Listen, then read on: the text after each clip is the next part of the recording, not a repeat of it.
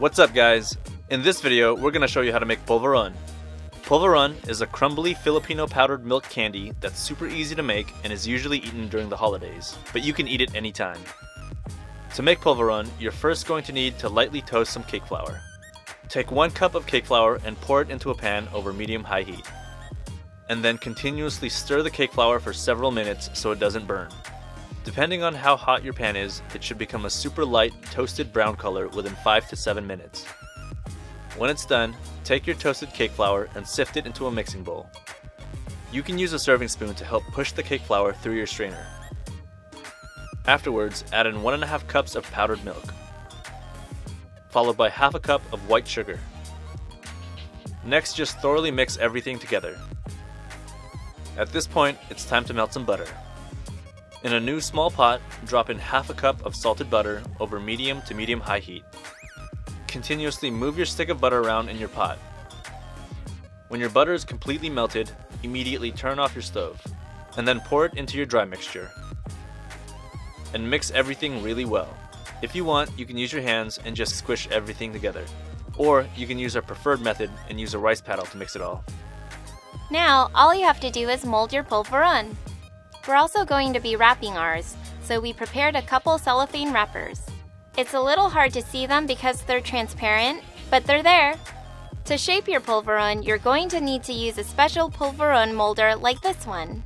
If you don't have one, we have a link in the description if you're looking to get one. First, what you want to do is fill your mold with polvoron mix and press it against the side of your mixing bowl. You want a little bit extra coming out of the mold because you'll have to compress it and it helps to have a little extra. Just take your mold full of polvoron mix and firmly apply continuous pressure against it onto your plate while sliding it around. Do this for a couple seconds or so, or until it feels compact. Pro tip: after you mold your polvoron, tilt your mold on one of its edges while pressing it against your plate and simultaneously tilt and rotate the edges so that you end up trimming off the excess. Next, just diagonally position your polvoron over one of your cellophane wrappers and push it out of the mold. Repeat this process until you've used all of your polvoron mixture. When you're done, it's time to start wrapping them.